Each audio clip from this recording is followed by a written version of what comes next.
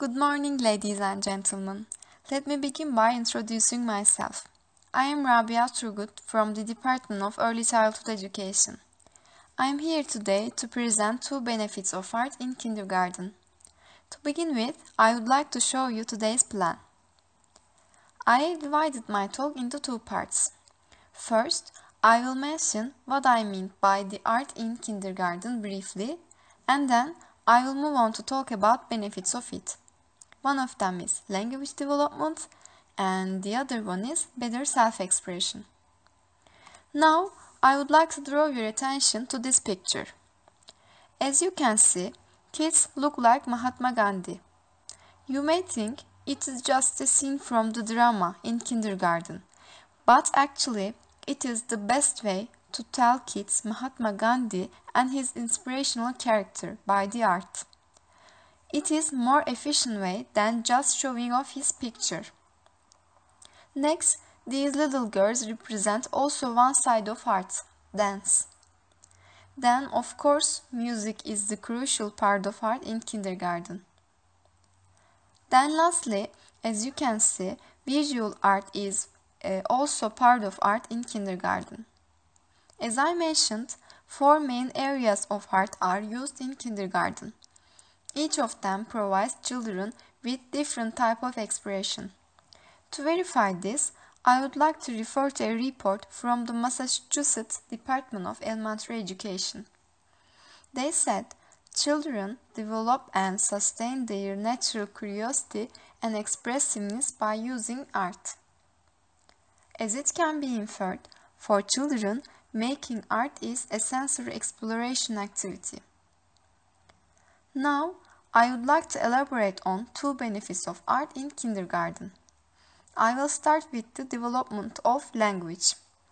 There is a strong correlation between art and language development at an early years. In other words, learning art by music and drama provide kids with greater improvement in expressive fluency and competency at an early years. For instance, song they sang or listened introduce new vocabulary or sentence structure for them. To verify this, I would like to refer to a study which is conducted by Sandra Rappert. She is the Director of Art Education Partnership in the Washington, D.C. She says certain forms of art instruction enhance and complement basic reading skills, language development, and writing skills. As it can be inferred, the arts in kindergarten is more than just painting and making animal masks. It contributes kids' development of language and reading skills. Now, let me continue with the benefit of better self-expression. In kindergarten, there are lots of children with different characters. Some of them can be outgoing, while the others are inhibited. At this point, we can ask a question. What is the function of art in this situation? The answer is simple. Art gives each kid a chance for expressing themselves.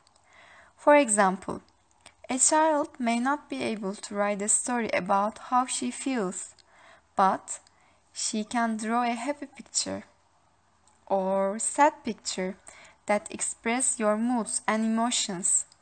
Therefore, because art gives sense of emotional satisfaction and self-esteem, kids can find their identity much more easily. About this subject, I would like to refer to a book which is published by the University of Illinois Press. Art can help people to increase awareness of who they are. Art should be a primary necessity. It should not be a luxury. As it can be inferred, art is an important means for understanding and expressing who we are. So, let me remind you some of the issues I have covered today. Art is an important part of early childhood education. To clarify the matter, I would like to refer to Frederick Froebel's saying. He is one of the notable names in early childhood education and the father of the kindergarten.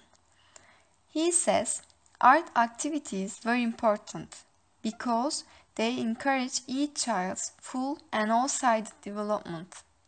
As it can be inferred, several art activities in kindergarten provide kids with multiple developments. Today, I mentioned two of them. One of them is language development and the other one is better self-expression. Finally, all children cannot be Van Gogh or Picasso, but being artistic is not a prerequisite for kids.